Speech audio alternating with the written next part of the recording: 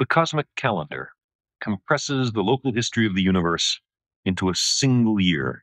If the universe began on January 1st, it was not until May that the Milky Way formed.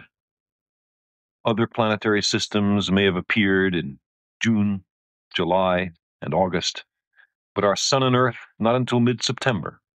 Life arose soon after. Everything humans have ever done occurred in that bright speck at the lower right of the cosmic calendar. The Big Bang is at upper left in the first second of January 1st. 15 billion years later is our present time, the last second of December 31st.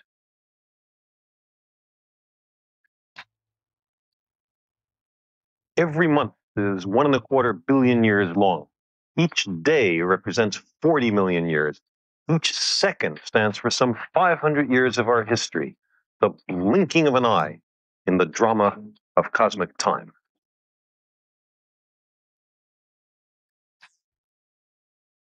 At this scale, the cosmic calendar is the size of a football field, but all of human history would occupy an area the size of my hand.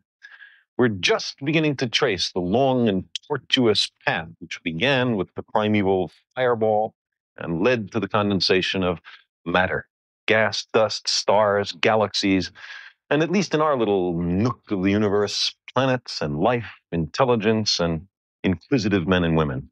We've emerged so recently that the familiar events of our recorded history occupy only the last seconds of the last minute of December 31st. Some critical events for the human species, however, began much earlier, minutes earlier. So we change our scale from months to minutes. Down here, the first humans made their debut around 10:30 p.m. on December 31st.